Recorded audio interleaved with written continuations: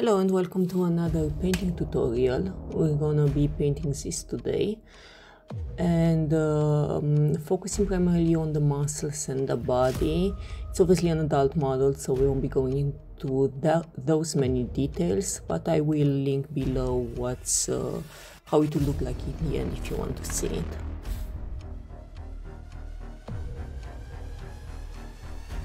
Like always, we're starting with a white primer. Apply it all over the model, and then we're gonna apply our first base color. The most important thing when you're trying to paint realistic is to get the skin colors right. I mentioned this before, most of the skin tones that you find on the market don't actually work for realism because they're aimed at miniatures and very tiny models.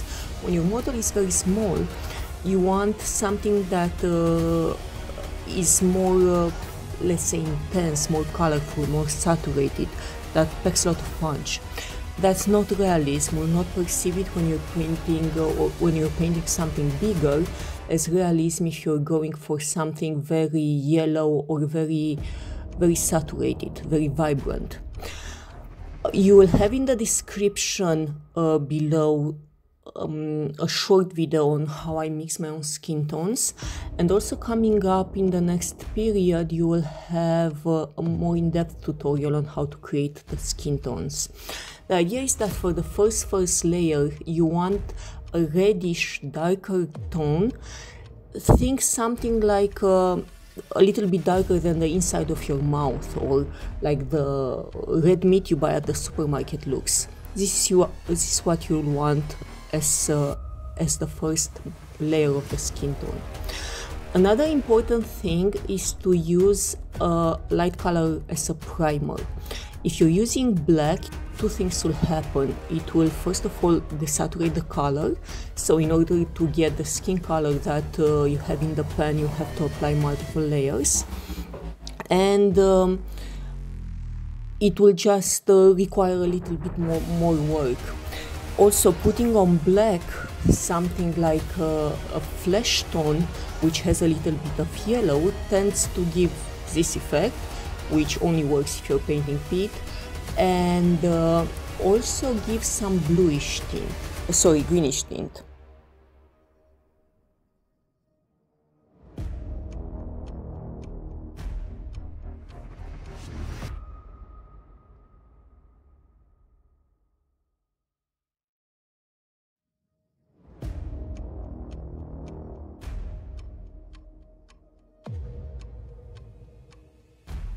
I'm gonna do the highlights this time around with an airbrush.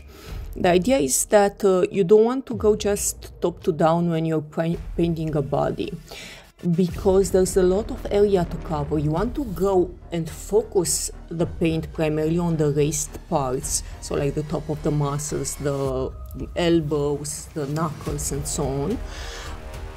Go a little bit up to down, but not only up to down. You want to cover it all over. You don't want that effect in which the top is very light and the bottom is very dark, because it will look strange when you have him on the shelf and you're seeing it from a different direction.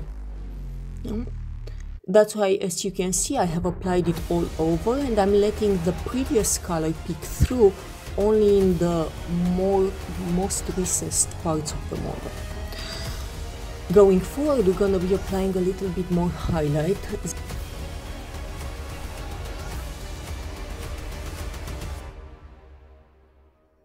This time around I'm moving with a brush because I want it more precise.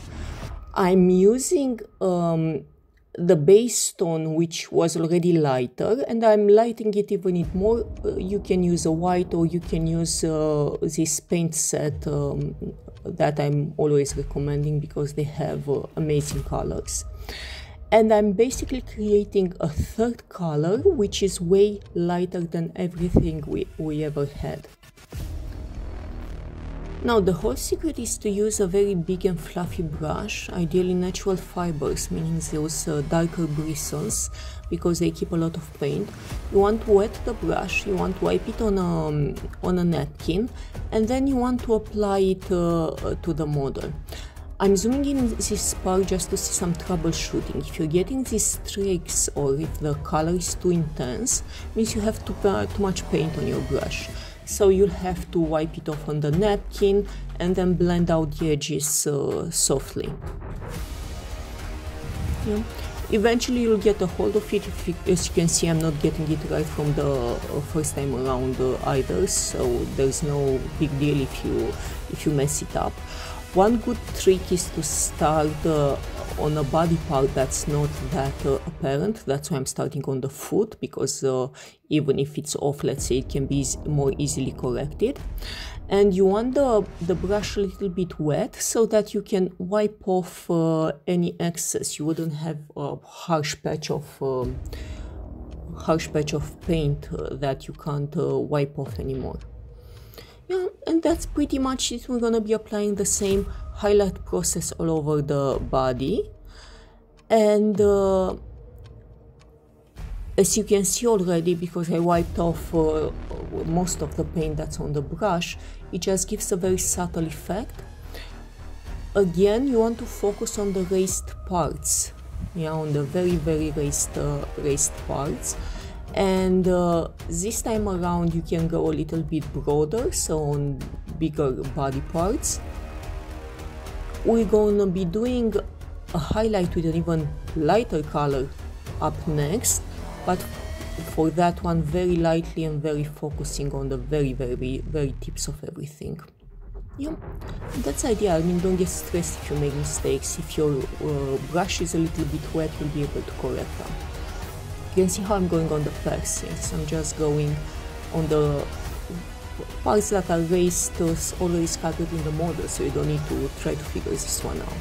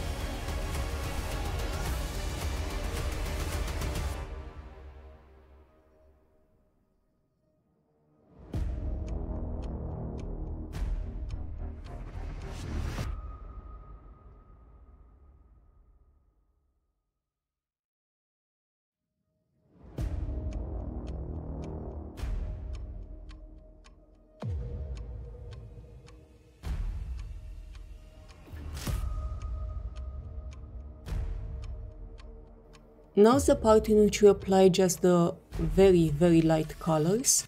Again, wet the brush, wipe it off very well, and lightly, barely touching the model,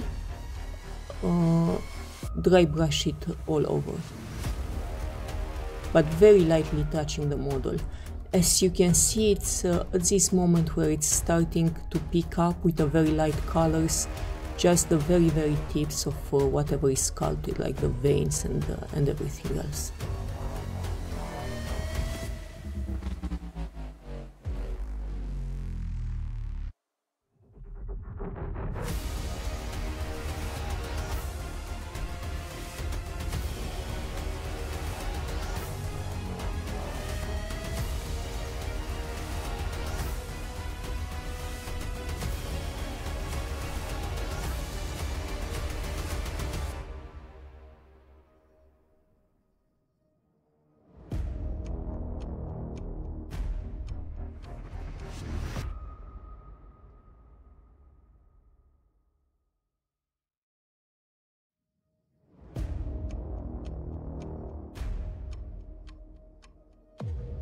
Moving on to the freckles and the skin defects, this is where it starts to get interesting and we're pushing that realism onto the model.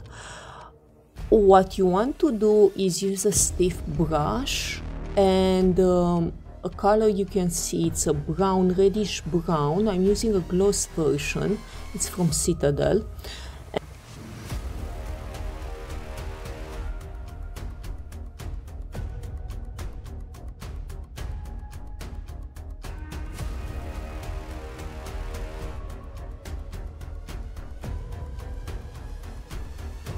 And using your nails, so you need to use your nails and get a little bit dirty on this one.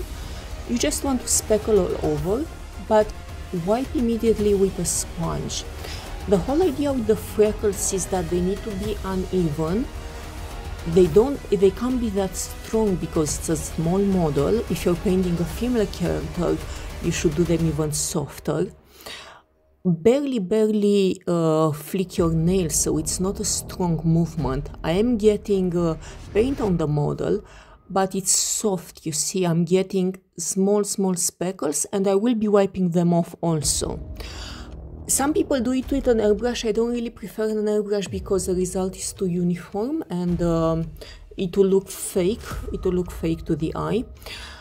It will be a challenge getting the right brush for it.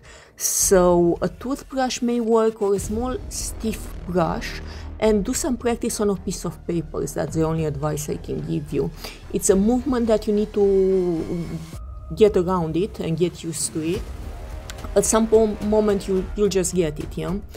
Do some practice on a white piece of paper and try different colors, try different brushes, see what gets an effect that actually looks like freckles. This is what you want to get, but very small, very tiny and very soft. Yeah. For the bodies, especially the male bodies, you can apply them all over and a little bit heavier. For the females, as I mentioned, you want to go a little bit softer. That will be the main difference when you're painting a body between a male and a female. For females, you want to go with softer colors, softer transitions.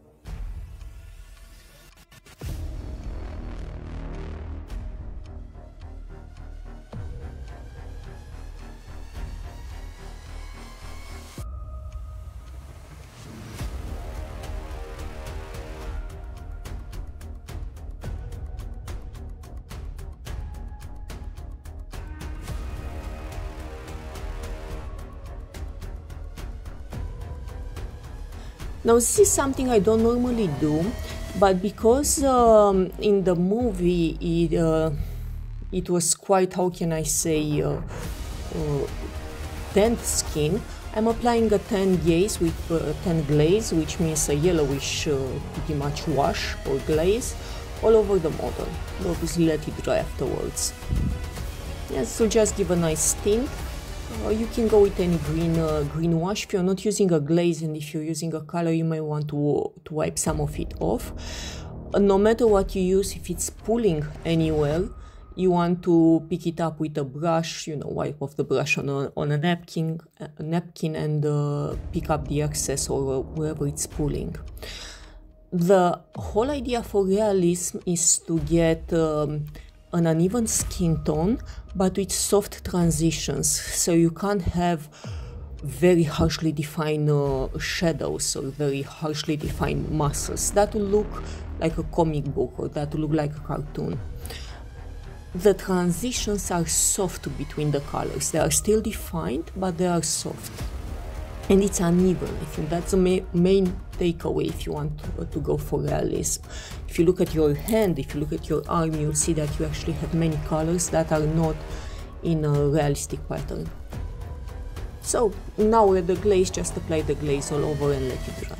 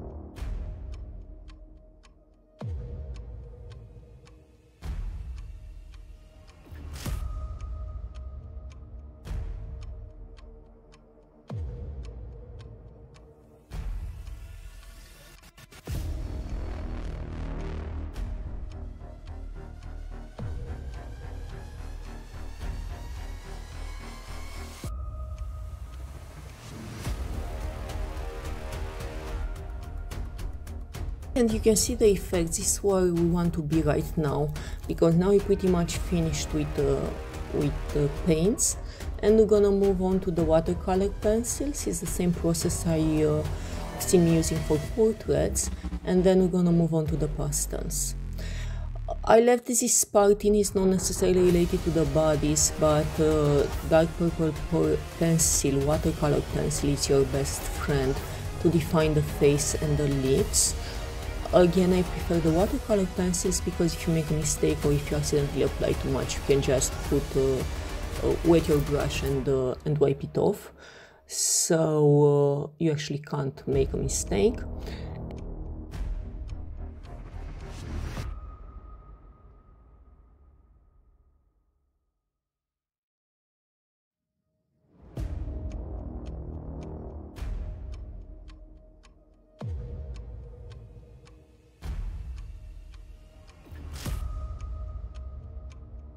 And also we're going to be using the same color to define the nipples.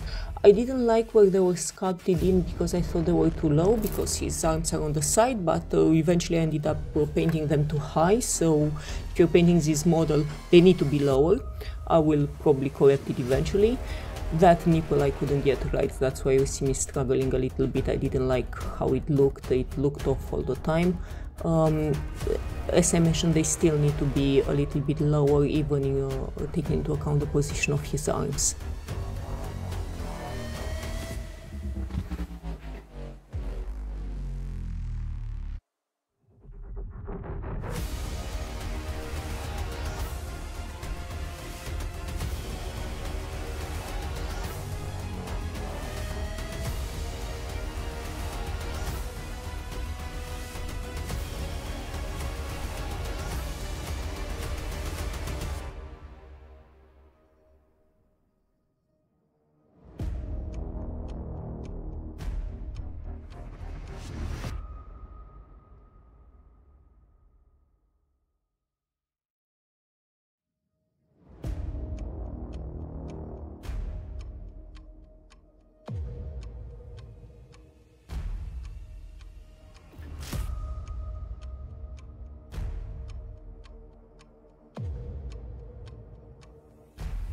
It's okay to make mistakes, I mean, don't stress about it, and as I mentioned, that's why you want to use pencils. Yeah, I wiped it off 5 times, yeah, until I got it to look how I want it. And you can play up with the intensity and everything else. Now, what's really gonna be helpful for the with the watercolor pencils is to define the veins. You want to use a lighter blue, so don't go into color theory, is it a cool tone character, is it a warm tone character. Just go with blue because it looks nice, and wherever you have veins either sculpted or you know they should be, or you think it will look nice, just draw them on with the pencil. The main advantage of the pencil is that it will be a little bit uneven, and you want to have a straight blue line. Again, you don't need to go with washes or glazes and do like 100 layers in order to get the same effect. You can see already that the veins look very natural and like peeking from under the skin already, so it's one step and done, and the effects are quite nice, and this is what will help your model a lot.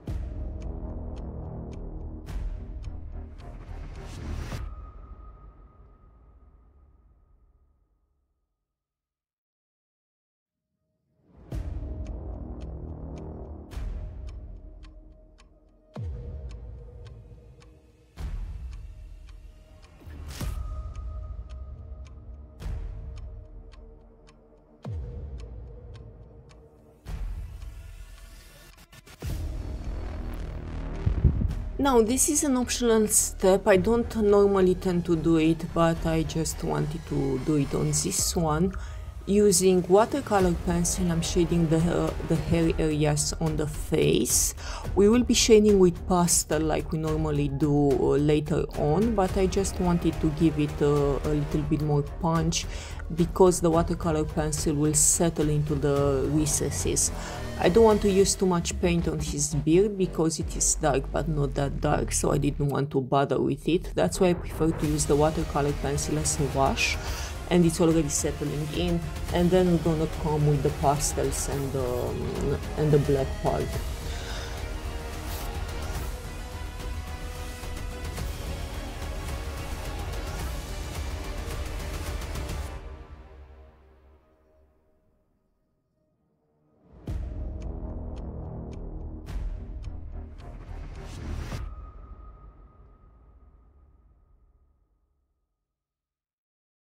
Going to the regular pastels, you know, I'm using always this mix of dark purple and a little bit of brown. Brown primarily when you're on the perimeter, or let's say the margins of the body, and purple, this dark purple on everything else. This is the point where you can define the muscles additionally if you feel that you want to. As you can see, I did do that for my models, so just whenever it's the crevices of the muscle definition, you can just go with this purple. Because this pastel is very soft, and again, it's you go once and it's done, you don't need to bother with multiple layers. And the transition is very soft, that's the most important thing, and this is why I love pastels actually. Yeah, you're getting that softness that sells the realism.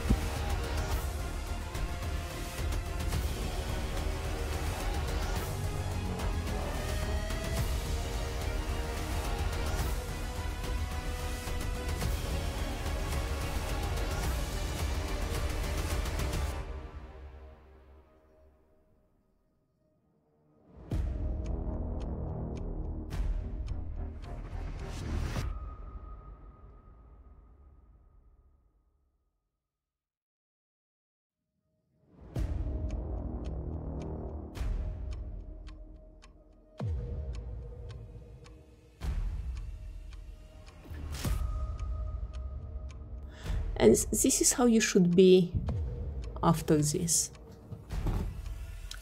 The next steps are the ones that I'm normally using for portrait painting as well.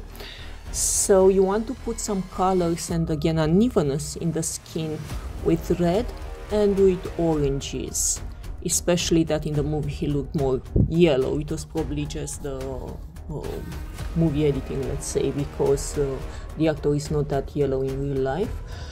But anyhow, the reds make a lot of difference, so especially on the body you want to apply reds in a patchy and uneven manner. That's why I'm using this very battered brush, and I'm going all over. Man, there's nothing to it, just apply it. You don't want, how can I say, patches of red that are very obvious. Again, softness, go with soft transitions, soft colors.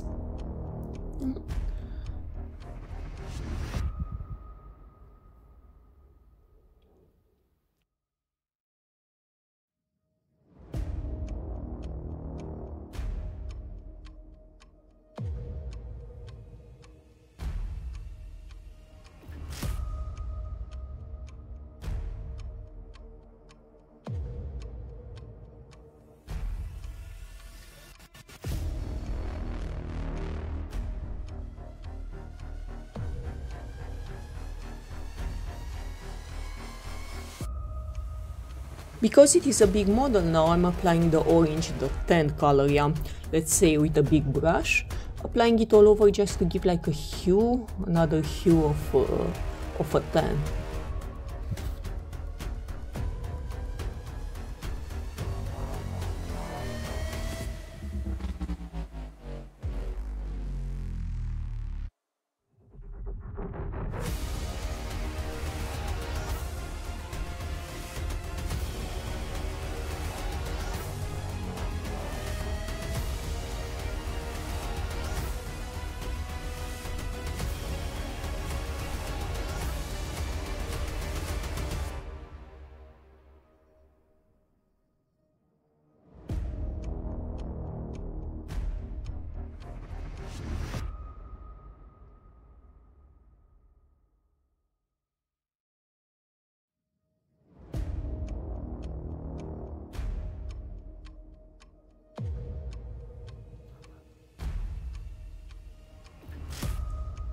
Now, for everything that has hair on it, whether on the body or on the face, you want to go and make it cool tone. For this size of paintings, this darker greenish tone, it's ideal. So you don't want to go gray, it will look strange and it will look too stark. You want just to give it this greenish tint. So wherever the skin meets the hair, or wherever there are areas with hair, you want to use this green. This includes the body, and that's where we'll be shading certain areas of his body with the same green, where we know he should have a little bit more hair. It's not a model that has sculpted hair, so we won't be bothering with drawing individual hairlines or something like this, but we will give the impression by making those areas cool tone and with this green tint.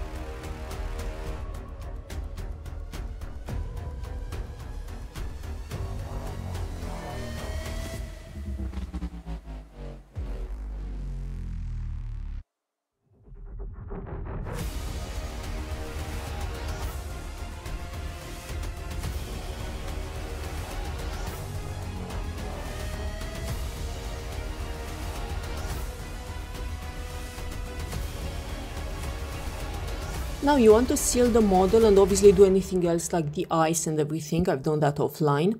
Because you'll be applying decals, so there will be a separate decal video. I'm not going into it. You can basically do your own using decal paper, but you need the model to be sealed properly before that, because you have been using pastels, so you can't use water on something that has pastels. You need to seal it, put on the decals, and then seal it again.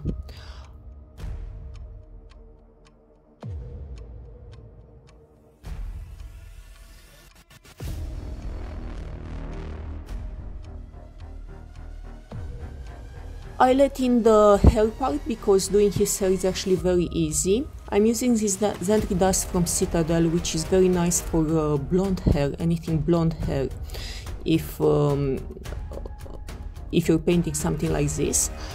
And it's 3 steps that can be 2, so basically you'll be applying the Zentri dust all over.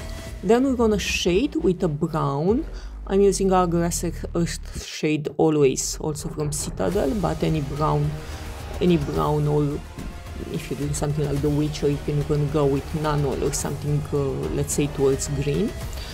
And at the very end you want to apply a little bit of highlight. For blonde hair I like to use gold color, so I took inspiration from Hot Toys and how they do their blonde hair, because I actually really like that effect.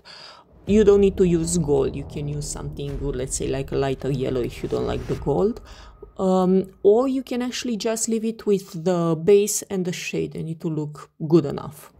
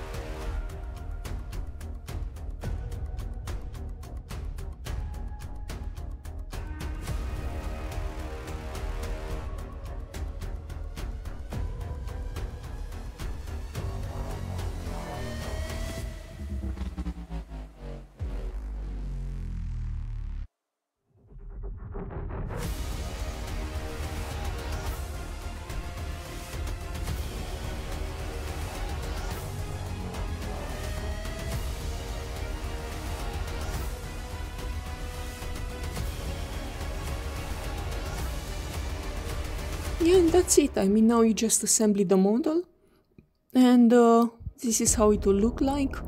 You have at the very end, I have linked the, let's say, explicit model if you are curious how it looks fully.